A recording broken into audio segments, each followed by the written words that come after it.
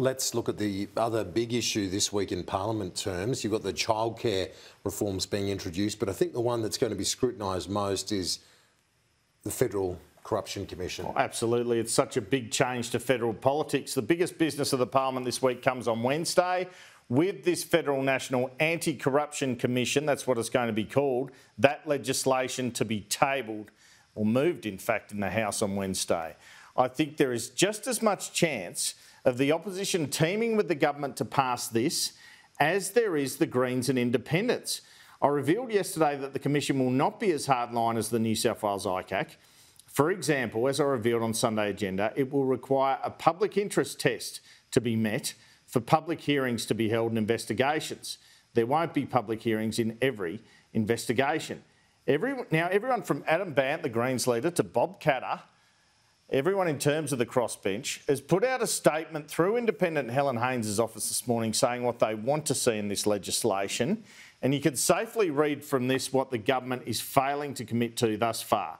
They want strong whistleblower protection, including through a Whistleblower Protection Commissioner, statutory oversight mechanisms, well, I think they might get that, budgetary protection, independence and funding, transparency, the ability for own motion investigations into so-called grey corruption, so not just traditional corruption, they want investigated decisions that benefit associates or networks.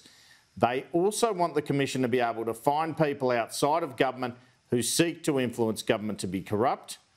It may well be the Coalition have less asks than the crossbench in terms of these laws. Now, Mark Dreyfus and Julian Leeser have been negotiating on this, but so I understand have Anthony Albanese and Peter Dutton.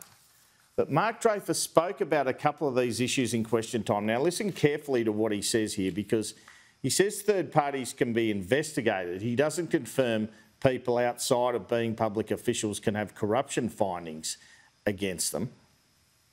The Australian people voted for a government which will deliver a powerful, transparent and independent National Anti-Corruption Commission. In relation to third parties, the Commission will have broad powers to investigate allegations of serious or systemic corruption of or by a public official if the Commission considers that the administration of a particular discretionary grants program gives rise to a serious or systemic corruption issue, then the Commissioner will have the ability to investigate that issue.